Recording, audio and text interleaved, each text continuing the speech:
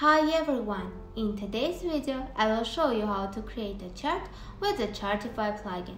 As you can see, it offers us a lot of types of charts, but today I will show you how to create an attractive donut chart.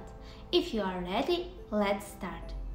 I already installed the Chart Builder plugin, so just by clicking on it in the left sub menu, let's click on the Add New button. Here are the 8 types of charts, so just by double-clicking on the type, you can start the process of creation. I already created a chart to not waste your time, so the next steps I will show on it. Here we have a title field where I type in the title of the chart, and you can do the same. Now, by scrolling a little bit, you can see the settings on the right side and the live preview of your chart on the left side. So we can make changes and preview them at the same time.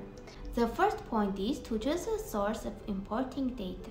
We can choose between 4 sources. The first one is import data from the file. We can import the CSV file. By choosing this variant, don't forget to save your changes by clicking on the Save Data button. The next one, as I can see, is connect to Google Sheets. So we can import data from Google Sheets by enabling the Google Sheets integrations. With this source, we can have a dynamic chart.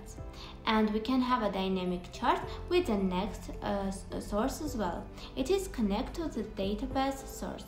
Here also, by connecting your database, your information is displayed and you will have a dynamic chart. By choosing this variant, don't forget to save your changes by clicking on the Save Query button. It is the most important point. The last variant is a simple one. You just need to import data manually. Here you can add unlimited rows.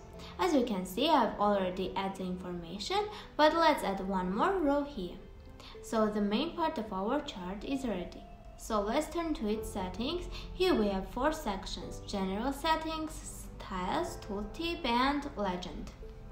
Well, as I can see, everything is ready. So let's just click on the Save and Close button and copy the shortcut of the chart. Head to the Post, Add New button and type in the title. Paste your shortcut here. Click on the Preview button and preview in a new tab. Just look at this amazing donut chart. It looks just great. Hope this video helps you to create an attractive donut chart. Thanks for watching, guys. See you soon. Bye.